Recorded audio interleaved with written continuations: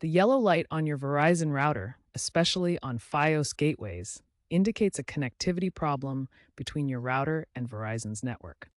A solid yellow light usually means the router is trying to connect but failing, possibly due to a service outage or hardware issue.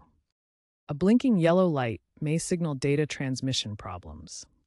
This is often linked to a WAN, wide area network failure, meaning your router can't reach the internet.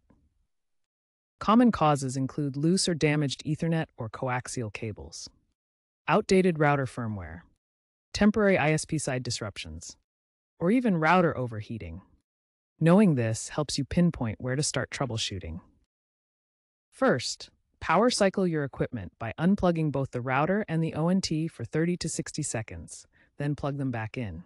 This fixes most issues. Next, double-check all cable connections, ensuring they're secure. Use the MyFios app to check for and install any available firmware updates. If those steps don't work, reset the router to factory settings by holding the reset button for 10 to 15 seconds. Back up your settings first. If the yellow light persists after these steps, contact Verizon support for further assistance, as it may indicate a problem with their equipment or service in your area.